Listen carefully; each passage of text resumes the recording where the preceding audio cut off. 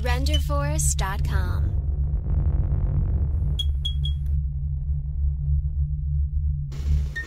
Hey guys, this is Autobot Gamer, back with another Transformers review. So, today we'll be taking a look at, by the name of the title you can obviously already tell, but Transformers Prime Voyager class Ultra Magnus. Now as you can see, he's a pretty cool semi-truck, kind of going off the whole movie style, but it's like the movie style Optimus Prime, because Ultra Magnus is now just, and always kind of has been, just repaints of Optimus. Only now they just kind of make him with his body armor. And that's just sad. Because Ultra Magnus deserves to be like the G1. And that one is legit awesome. But, yeah. So, I would just point out, I actually do not have the Optimus Prime Voyager mold from Transformers Prime. But I got other things to compare him to, but we're going to start off with just taking a look at Ultra Magnus. So we're going to go ahead and take off this section and take these out and just set those off to the side. And just take a look at his normal semi-truck. So, as you can see, it's not 100% normal because he's missing big smokestacks on the side. He never came with those, so I don't know why they don't have those. It's probably just due to the gimmick later, but you can see it's very nice. He's got a weird windshield, but he also has these big things sticking out the back here that are, you can kind of pose them around a little bit and kind of get them looking like how you want them to, but because they open up like this, and I'll show you why later. But you can open them up, make them into like turbines off the side. Kind of looks more like Platinum Edition. I am sorry. They move up. There's really nothing you can do to make these look good without all the other stuff on there. But if those weren't there, this would be a very nice truck. So yeah, he's got rear view mirrors here. They don't look like mirrors, but they are. There's nothing behind them to make it reflective, however, which is kind of stinks. Trailer hitch, nice bed details. You can kind of see into the back of the truck there, but you don't display your figures like this, do you?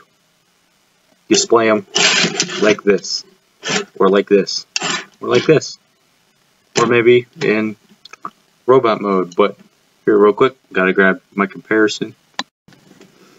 Here he is with maybe the original. As you can see, just completely different, because Ultra Magnus, well, he is blue and red, but the original Magnus was a white cab. It was this. He came with a big car carrier trailer, and that turned into body armor that resembles more like what this guy was. But yeah, this was just a repaint of Optimus. But they at least made him a little bit more different. They gave him something that, well, this basically was Optimus Prime, just he was albino, just kind of like that. I'm not going to attach the fists or anything. I'm just going to show you real quick. See, this was Magnus. And he had the trailer that would just combine to that. I hate what they have done to Ultra Magnus today. It's because this is what he's supposed to be. Just with the armor. You almost never see him without the armor on, and I'm not going to bring down the armor because that's all part of my display shelf. Don't want to mess with that too much. But yeah, it's not great. And for a more recent figure, here he is with Fall of Cybertron Brawl, because I have him nearby.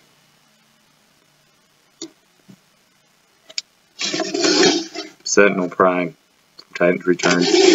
I'm just grabbing who I have nearby, so let's go ahead and get them all transformed here. So what you want to start off with is take these two side things, like the big side panels, and there's a tab right there. Untabs from there. You just fold them straight down.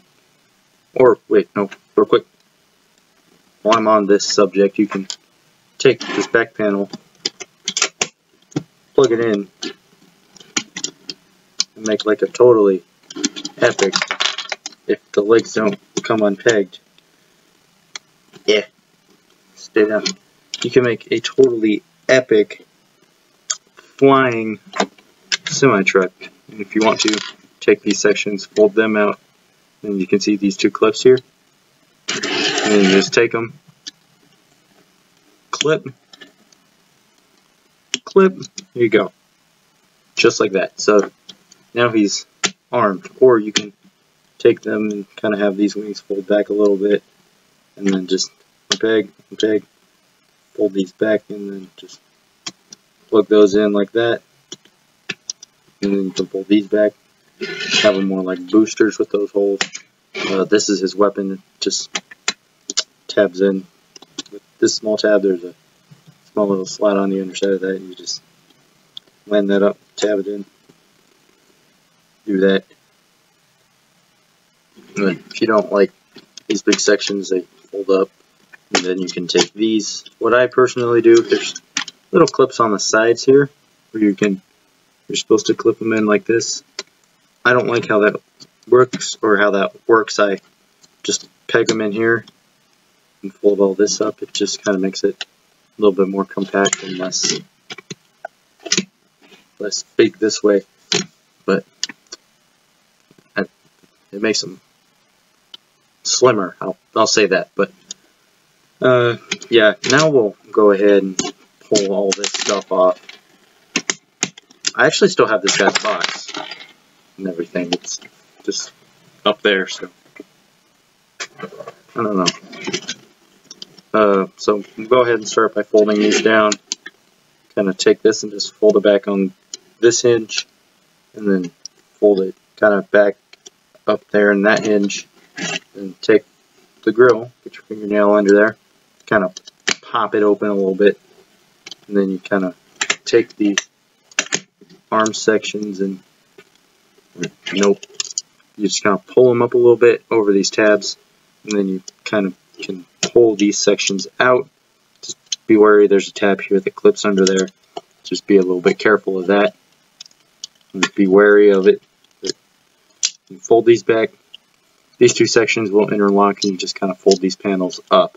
Now after that, you kind of can fold this section up, unpeg these sections back here, and then just kind of fiddle with it. You can fold this up, fold up the hands, fold this all the way out, and then just unpeg these. Oh, that's what I'm missing. You want to take it, bend it like that, fold these down, kind of, and just leave them there, keep them out of the way. Then you just kind of keep fiddling with it. And then you're able to kind of flip them over, then kind of pull it up at this hinge, take this piece, flip this out, kind of do this, and then just, it should just kind of peg in. There you go. And then these are just on like mushroom pegs up here. Just kind of rotate them around and snap them straight down into place. Do it on both sides. And then just straighten everything out. You can fold these sections back down, and then just come in here, unfold the feet. Do that, just flush this section out. There you go. And now you have Ultra Magnus in what's more like G1, how we saw him in the cartoon, without all the armor, with all of his armor on. And then, so this is kind of what he's supposed to look like. You can take this part after you untab it, of course. And there's a couple different things you can do with it. You can have him hold it. You can give him like a hammer hand if you pull his hand up and slide it in through the back. Bend his elbow there, just kind of do that. There you go. give him a hammer hand if you want to. But it's the Forge of Souls Prime, so it's not really coming from his hand. I just kind of thought that was a cool thing. This is kind of based off the Arms Micron version, because I've seen reviews over that one, and I've seen reviews over the original version of the mold. And the original didn't have these ports. The Arms Micron version did. It was Nemesis Prime, I do believe. But Arms Micron had these ports. Ultra Magnus has these ports. So, yeah. It's kind of cool that they threw in the silver stripes on the arms, kind of like G1. That was kind of cool.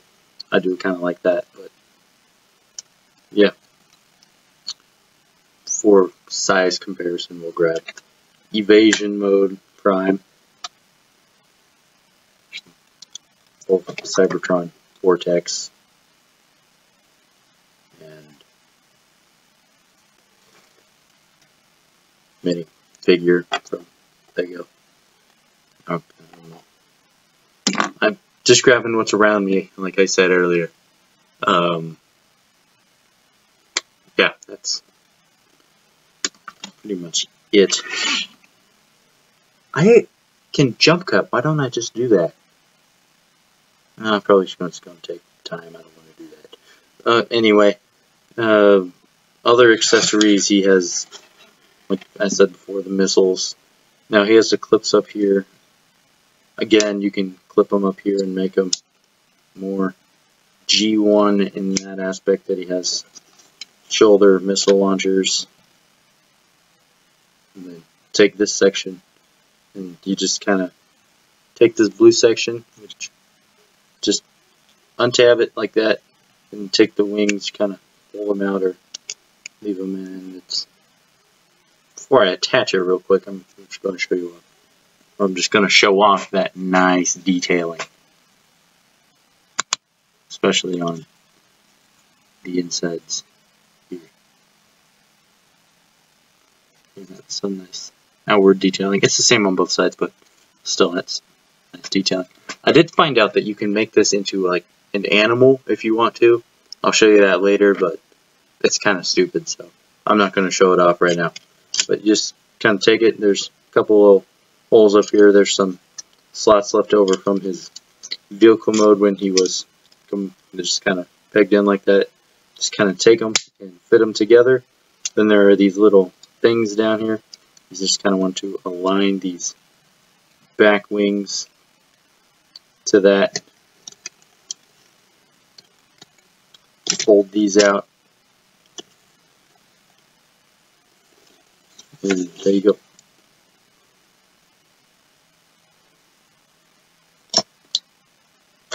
I don't know what the purpose of this is, but it looks pretty cool. And if you want to, you can take these missiles out, plug them in up here, and fold them down. And then there's like a little spot back here where you can take your thumb, push it, and then just really should fire. They're friction missiles, they don't really work, so there you go. They don't really fire that far, but still, it's something you can do. So display options, and again, you have these tabs back here. There goes Magnus. He's been out for a while, and for some reason, the hips on my Ultra Magnus are not holding up. Like, seriously. Like, the joints on mine are just all loose and stuff. I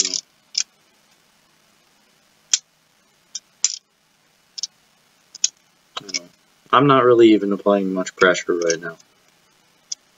Like, when his knees are tighter than his hips, which is very common, and you kind of got a problem.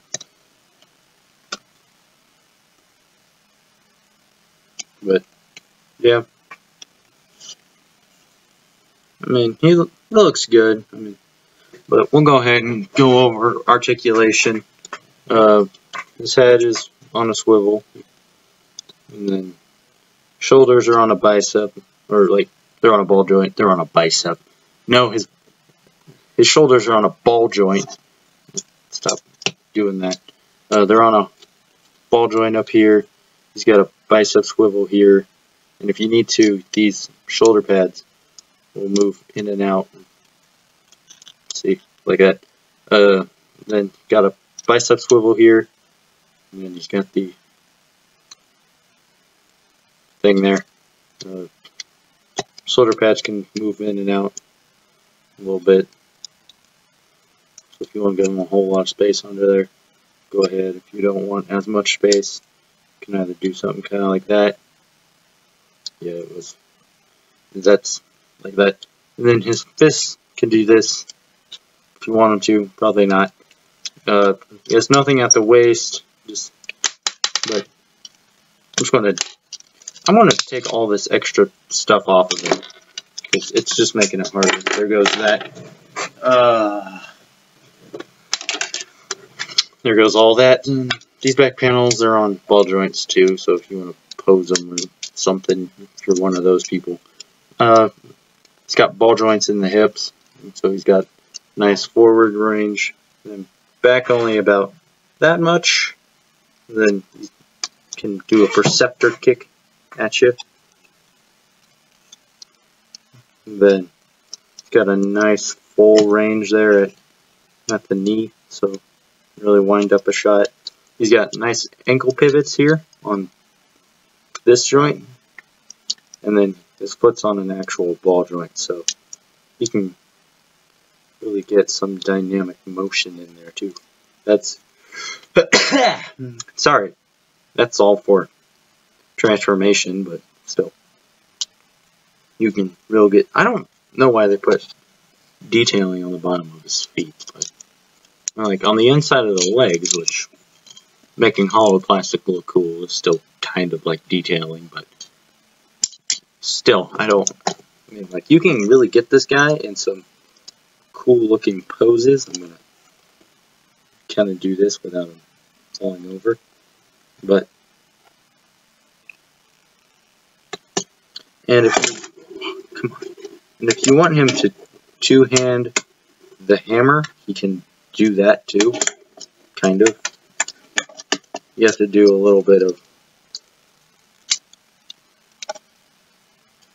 work to get him to do so, but he can do it. You're not going to be able to get very much dynamic posing out of it when he's doing this.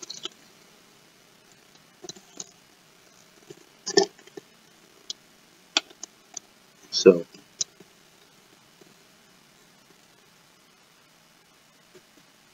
yeah, that's about all you can do with that. Again. So yeah, that's pretty much it for the review of Transformers Prime Voyager class Ultra Magnus. And as always, if you enjoyed the review, don't forget to leave a like, comment, and subscribe down below in my description. I'll leave just a few facts about him. That's something I kind of do. I don't know. But be sure to leave feedback and maybe tell me what you think of my new intros, because those are pretty cool. I do think so. And I will see you in the next video. Goodbye.